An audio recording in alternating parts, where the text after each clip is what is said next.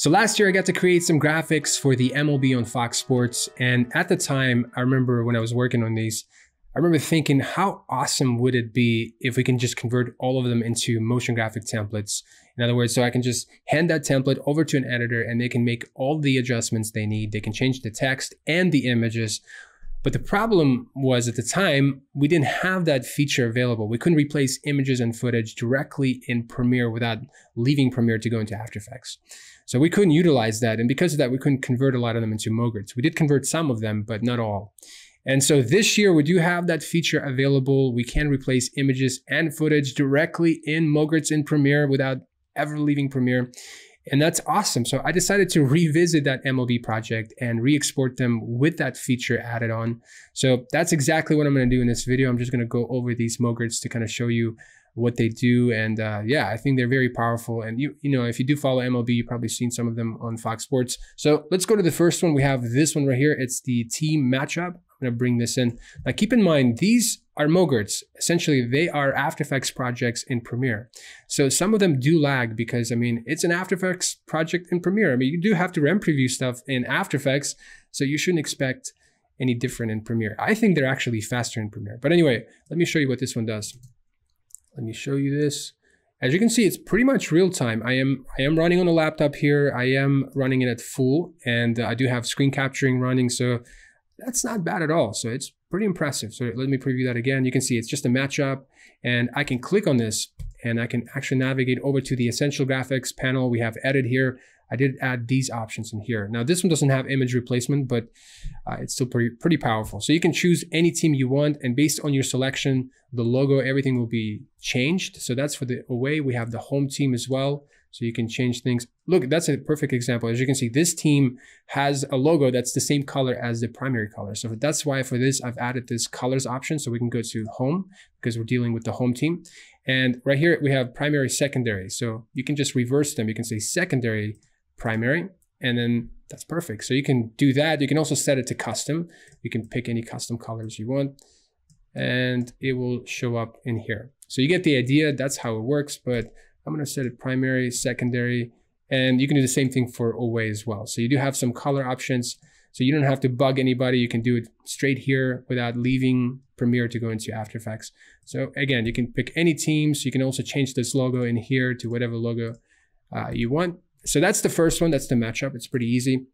Now, I know it seems simple, but keep in mind, before we had to, it was an After Effects project, so we had to go into After Effects. We had to ask a graphics person to version out different versions of the matchups, and they had to render out videos, and they had to it was just time consuming. It was lots of renders. And then if you made a mistake, you had to go back. But with this, an editor just pulls in one template and they can make all the changes. And if the logo's changed, you just update the template, give them another one, and that's it. So this workflow is definitely here to stay. I think it's gonna change the industry, especially broadcast industry, big time. So we have the second one right here. This is a single player capper. Let me bring this in.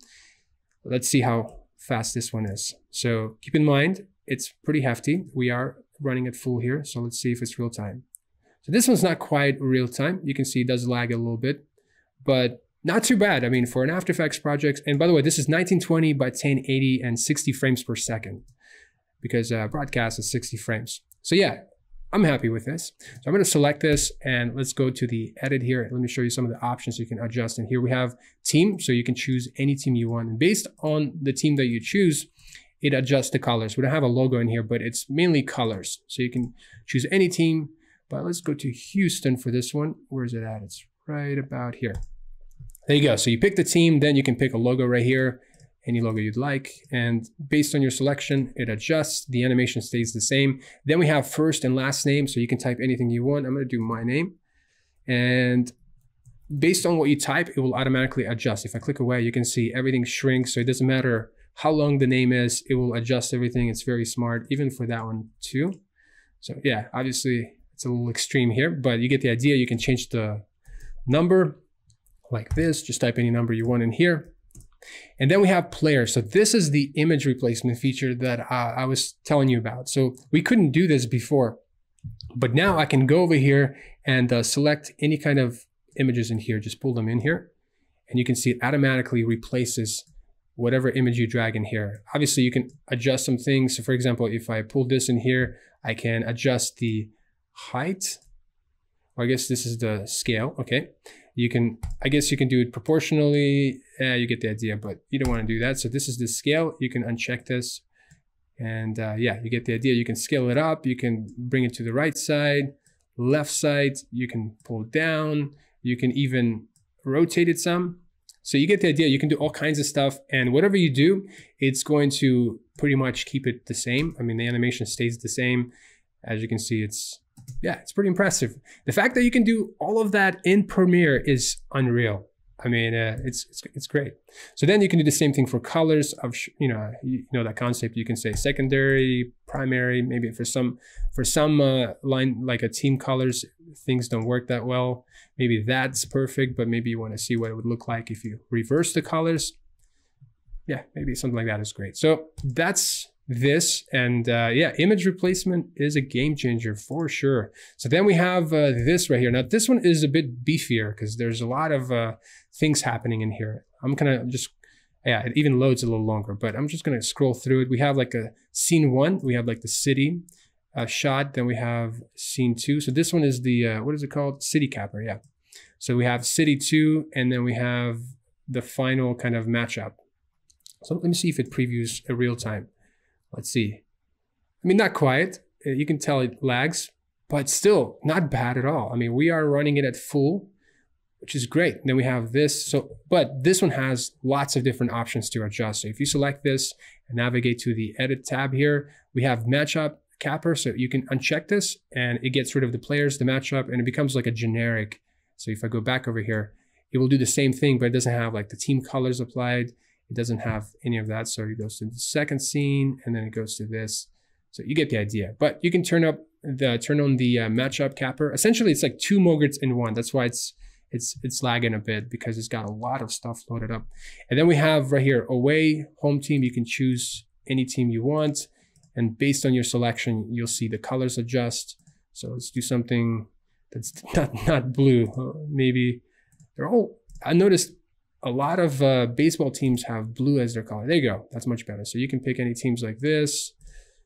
You get the idea. So you pick a team. You can also adjust the text in each scene. So you have this one right here. You can just say 1, 2, 3, and boom, it changes it. You can go to the next scene. You can, by the way, each scene has like a different color based on your team selection. So you can go over here and say New York City.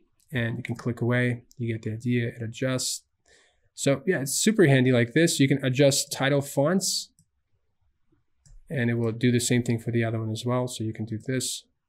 Then we have images. So the images is very interesting because we have not only players, but we also have the city. So we can go to the city here and we can pull things in here. And so that's the first one right here. Well, I guess it's the same image. Yeah, it's the same image I was dragging in. So you can pull any kind of images in here and instantly things adjust and the animation stays the same. I mean, there's a lot happening. Let me see if this previews. Yeah, you get the idea. So you can pull in any images. So that's for the scene city 1. Then let's go scene 2 here and find different image for that. So again, you can pull anything you want into it and it will replace it, which is perfect. And then for the last one here, we do have the skyline in here, which let's see if we can, well, let's find it first. Let's go in here and find the skyline. There you go. This is the skyline image. You can bring it in. So maybe not that one. That's not a good one. Let's find, yeah, there you go. So then you can kind of adjust. You can pull it down some. And maybe you want to pull it all the way down. Anyway, I just want to show you that you can make all kinds of adjustments and you don't have to open up After Effects. You can do it all in Premiere, which is great. And the same thing goes for the images of the players. You can find the players and bring them in. So that's too big here. And again, whatever image you bring in, you can adjust. So you can actually select this. You can adjust the size of it. There you go. And yeah, you can pull players in. You get the idea. So let's try this one as well. So yeah, whatever you bring in, you can change it. I'm going to copy this size. It's probably going to be about the same. Yeah, so instantly you've made something like this. Yeah, it's super handy. I love this. So that's the city capper, and colors, the same goes for that one. You can change things up. You can say secondary, primary, all that stuff. So you can change it up. Now I'm gonna get rid of this one. Let's go and talk about these two. So those are the widgets that I created for like in-game stuff. In fact, I have a footage in here. I can show you what they look like. So it's something like, I'm sure if you've seen baseball, you've seen something like this to where commentator talks about different throws. I'm not a big, like, I don't know much about baseball, but I guess they can point things out in the footage, what things are. And you have like the name, you have the player stuff. And I mean, you also have something like this to where they kind of describe, so let me play this. They kind of show different throws and they kind of describe how fast they are. So they needed a widget like this to point to things. And they were just asking us like, hey, can you create something like this that can be easy to edit and stuff like that. So that's what I created. I created both of these, and let me show you what they do. Let's go back to here. I'm going to pull this one in. It's very simple, but it's very helpful for sure. You'll see here in a second. So I'm going to preview this. You can see it kind of just animates in like this. You already saw it in here, so it's basically the same thing. But this thing is very powerful because it has a lot of different things you can adjust. So you can select this, you can go to the essential graphics, edit in here, you can position it anywhere you want to. You can adjust the scale of the whole thing. You can also, let me undo this. You can also adjust the arrow, this thing right here. You can set it to stroke and fill. You can set it to stroke only or none. So it's up to you. So you have some options in here. You can also point it at any direction. So you can, as you can see, you can point it anywhere. I actually rigged it to where you can, if things change, it will still go around the whole thing. So it's very responsive like that. Let me undo this. Then you have like the scale of the arrow. You can adjust the width of the stroke. You can adjust the spacing. You can put it out here somewhere. So that's for the arrow. Then you have title 1, title 2. So you can change this, maybe like a curve ball. And let's see what that looks like. It adjusts. Maybe you want to make it bigger. You get the idea. Everything responds pretty well. Then you can adjust the spacing between the two. You can maybe get rid of the second line. So maybe that's something you're going for. And let's see what else. We have the text right here for speed. So maybe you want to get rid of it. So let's preview this right now. Maybe you want to get rid of it. You can go over here and say title only. So that's something what you saw in here, I believe. Yeah, it was this thing. It's the same thing. And so you kind of points to it. You can maybe point to the other. You can go to the arrow again, put it maybe at -90, or what is it? No, maybe 90. So put it on the other sides. Again, very helpful. So what else do we have? Then you can adjust for the, let's bring that back. So this number right here, you can adjust the number. Maybe it's like 99.9, and then it adjusts it in here. Maybe you want to put more decimals. You can kind of bring more decimals in, or maybe you want like the font size to be bigger, right? So again, it's very responsive like that. Then you can do spacing between the two. You can also do like a different animation. In some cases, I'm not sure which one they went with. Let's see if I preview this. Let's see this real quick. Yeah, it kind of slides up from down here. So it slides up, but I did create like an alternative animation for them to use. I haven't seen them use it yet, but it's this checkbox. So right now, if I preview this, you can see it kind of slides up, but you can check this and it kind of will shuffle it in like this. So you can see it kind of shuffles it in. I try to think of like a radar. It kind of like generates random numbers. So it's the same kind of concept. So you can kind of shuffle between the two. And that's really it for this one. You can also adjust like the colors if you want. But yeah, it's pretty simple. But again, for stuff like that, they had to go into After Effects. They had to request like a graphics person to create this stuff and then render it. So it was baked, right? So they couldn't really do any more changes. Any kind of changes that they had to make, they had to go back to the graphics person and they had to make all the changes, render it. And sometimes you're in a truck and you just don't have the time. And this comes in very handy because at any time they can change things, they could turn things on and off, and that's all in one MoGrt. Now, there's also in this one right here, there was also this feature here that they wanted me to create, and it's this thing right here. Let me show you what that does. Let me go back to this one right here. So if I preview this, you can see it's pretty real time. It's very small. So we have a player, we have the first name, last name, and all that stuff. But remember, last year, we didn't have the image replacement feature. So someone had to, and I was doing that actually, I had to replace the image for each game and update the name and all of that stuff. So again, it's another thing you had to do. You had to render it. You had to stop what you were doing and lots of renders. But let me show you how easy it is to change it now. So you just go into here. You can position it anywhere you want to. You can scale it down, up. It's up to you. You can choose any team you want. And based on your selection, you'll find a different logo in the back. You can, let me go back to that one. You can also do like a different position. But really for this case, it was only pictures. So you need to just set it to pictures. That's all you need. And based on what you picked, you know, you have position right here. Everything's adjustable, which is perfect. But we're going to go to picture. Then you can change the name. You can say something like Sergey. And let's go here. Let's do, that's good enough. So based on what you type, you can see it's super long, but this one actually you have to adjust manually. So if you have a long last name, you have to actually, where's it at? I believe it's right here. So we have line 1, line 2, you can actually adjust it yourself. So the whole line like that, you can adjust things and it will always keep it centered. But yeah, you do, this one I didn't add that auto resize feature. I'm not sure why I didn't, maybe it was just, yeah, I didn't do that, but you can do it manually here, which is in some cases it's good because you can keep things more consistent. I think that's probably why we want to make sure everything is consistent. Yeah, so you can adjust the size of each line in there. You can also go over here and put a different number for the player. So whatever you type in here, it will adjust in there. You can do image replacement. So I do have some images of the pictures, so you can drag them in here. And whatever you drag, it will automatically replace things. So that's perfect. This one, you didn't even have to make adjustments because they're all the same. So you just pull any kind of images in and you're done. So change the names. I mean, you can change the size and stuff like that, but yeah, it's perfect for this. What else do we have? We have font line 1. We talked about this. Then we have spacing.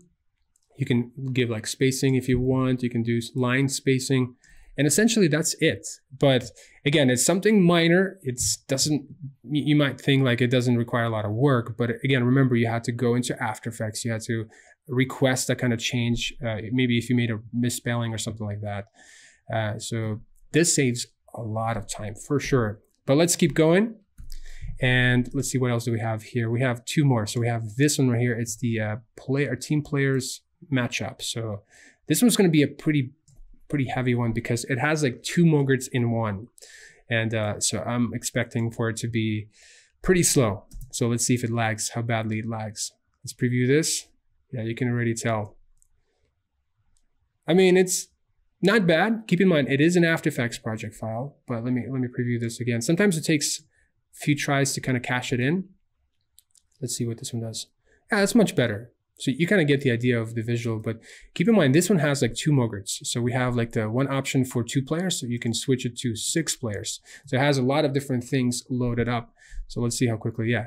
As you can see, we have 6 players in here and you can change all of them in here. So you have 2 players you can change. You have also 6 players. Well, no, let's go back to images. It's 2 players and 6 players in here. So we have lots of things to change. And probably for this one, it probably make more sense to separate them into 2 different MoGrts. That way it's not so heavy, but I didn't get to it. So again, you can change the images. You can do all of that stuff. You can adjust, let me go back to 2. You can adjust the teams, whatever team you pick. The background will change, the logo. You get the idea. So anyway, yeah, it's that easy. Keep in mind, I'm making it look easy, but before you had to do this by hand. You had to go into After Effects. You had to go into different compositions and change things on and off. And I mean, it just took a long time and then you had to render it. But now you just take the time to rig the thing right, which, I mean, you do have to know how to use expressions. I mean, it does require some advanced knowledge. But once you set it up right, you just hand it off to an editor and then you don't have to hear back from anybody. They just make everything they make from that one template. Again, you can change the logos, the colors, all of that stuff is in here. You can set it to secondary, primary, secondary here, primary here. Oh, those are for team, oh yeah, home and away. So you can say maybe if they're the same colors, you can kind of play around right now. Yeah. So that is that. Let's see, we have one more. I'm gonna get rid of this. Let's go to this one right here. We have Team Capper. Now that one is pretty hefty too. Let me bring that in. All right. It even loads a little longer than the other ones. Yeah, but again, remember, these are After Effects project files in Premiere. So let me preview this real quick. I mean, it's not bad. You can see it kind of brings in like this. You can select this. You can go to select this. Yeah, I can tell my system's struggling a little bit. So you can select this, go to the Essential Graphics, edit. We have options in here. So you can pick any team you want, and instantly you'll see the city name, the team name, the logo, the colors, everything changes. Again, you had to do this all by hand, going into different comps in After Effects, but here you can do it on the fly.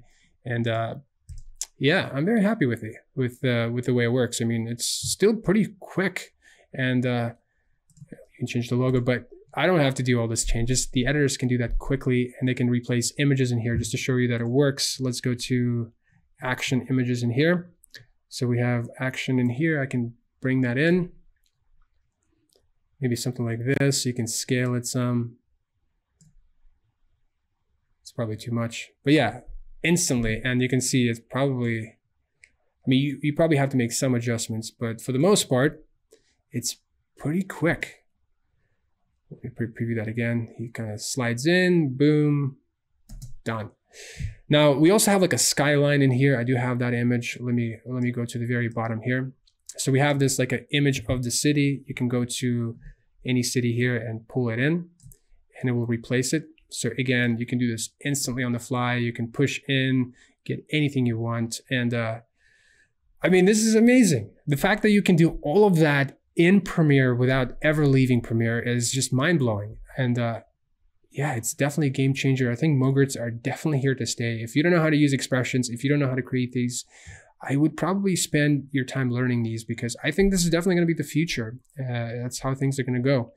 And I think that's all I got for this. So that's the MoGrts that I created for MLB on Fox Sports. And I enjoy creating these. I think it's a lot of fun, but I'm excited about like where the MoGrts are going to go next. I think they're going to get better, faster. I mean, each year I've seen that. I've seen the MoGrts get faster. I even think these MoGrts are faster in Premiere than they are in After Effects. They just load faster. They preview faster. And I think MoGrts are definitely here to stay. So thank you for watching this video. By the way, if you're not a part of our mentoring group on Facebook, you should definitely join. It's totally free. Go to ukramedia.com/community. We have some giants of this industry rubbing shoulders with everybody in that group, and they're so kind. They're just willing to help. If you have any questions, they'll answer it for you. But we have people that are there for all kinds of reasons. They're there to help somebody, they're there to get help, or they do both. So definitely join ukramedia.com/community. But in the meantime, my name is Sergey Praknevsky, and this is ukramedia.com.